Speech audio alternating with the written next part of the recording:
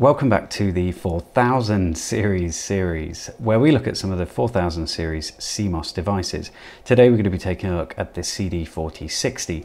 This is a ripple counter, and I think the easiest way of looking at the ripple counter is as a divide by counter. So essentially this IC takes in a clock input. Now in this case it's coming from a crystal, but it can be from a resistor capacitor timer, but we'll talk a bit more about that in a second. So it's taking it from a standard watch crystal, that's 32768 kilohertz, and divides it down with the use of chained flip-flops inside the IC to create 10 distinct outputs. And they're based on the incoming frequency, which could be variable. So let's have a little look at this very quickly with the use of this little LED. So we have lots of different outputs on here, the 10 different outputs. And some of these are a lot faster than others. So we're currently on Q12. I could go one more along and it will go a bit slower. And then once more along and it's the slowest it's going to go. This is a 2 Hertz signal coming out here. But if we go up any higher on this row, you won't be able to see any flashing whatsoever because the frequency is just too high. Just over here we've got Q10. You may be able to detect something there, but it's not very visible to the camera. So let's have a little look at the schematic before we go any further. So this is the schematic for the CD4060 circuit that I've knocked up there.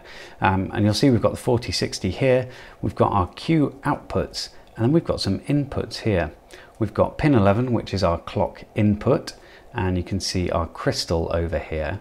This is a 32768 standard watch crystal with our loading circuitry. And then we also have our resistor capacitor timer here. So this is our discharge resistor, I believe. And that's about it. It takes 3 to 15 volts in, and then we've got our ground there. So what are these Q outputs? Well, let's look at it on a frequency counter first, and then we'll look at exactly what's going on. So if we bring our circuit back in, and we'll bring one of these cheap frequency counters over, and let's plug that in.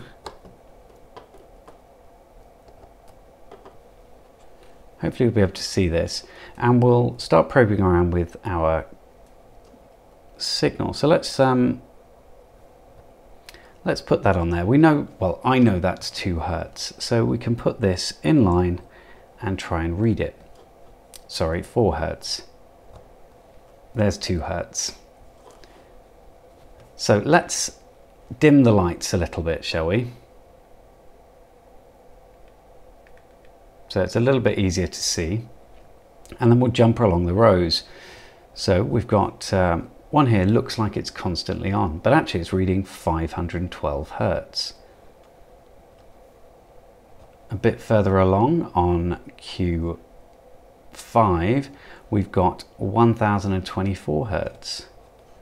Next up, we have 256 Hertz, and then next up we have 2048 Hertz. Now we can go all along the row here and find all of them. This one is 64 Hertz. This one is 128 Hertz. And then this one is 32 Hertz. So we can look at this on a little bit of a table so that we can see exactly what this is doing. So we've got our IC here, and you can see the Q outputs. Now there is one missing. You can see that Q11 doesn't exist. Now, if we take a look at this diagram here, you can see that Q4 is essentially saying 2 to the power of 4. So 2 times 2 times 2 times 2 is 1/16 of the incoming frequency. So it's like saying divide by 16. Q5 is also divide by 32, divide by 64, divide by 128, divide by 256, and so on. So let's have a look at our original frequency. We'll use this calculator to figure out what we should be seeing on Q4, for example, where we saw that 2 Hertz. So 32,768. Oh, it wasn't Q4, it was Q14 divided by 16,384 equals 2. So we're dividing that frequency down so much that we only get 2 Hertz. Let's look at another one and see if we can figure this out. So currently our circuit is sitting on 2048 Hertz and our pin is currently sitting in Q4. So let's have a look at that. So Q4 is divided by 16. So let's do 32,768 divided by 16 equals 2048. So we can see that it does work. So what would you use this kind of circuit for? Well, I've currently used this in one of my projects to do a 1 Hertz time base. Now I did that with a 4060. I divided the time base down to 2 Hertz and then I used a JK flip-flop, a CD4027, to divide it down once more so that we get 1 Hertz out. So really useful time base to get a 1 Hertz output, but you could also use this using an RC timer.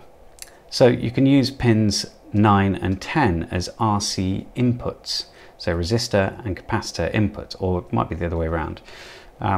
So instead of using a crystal, you can use a much less accurate but a lot cheaper resistor capacitor timer, and then select these outputs as a timer for your circuit. So you could have a rotary switch or a slide switch that selects between 1 hour's time or 2 hours time or 24 hours time. So it's actually really versatile. Without needing a microcontroller, you can create your own time base.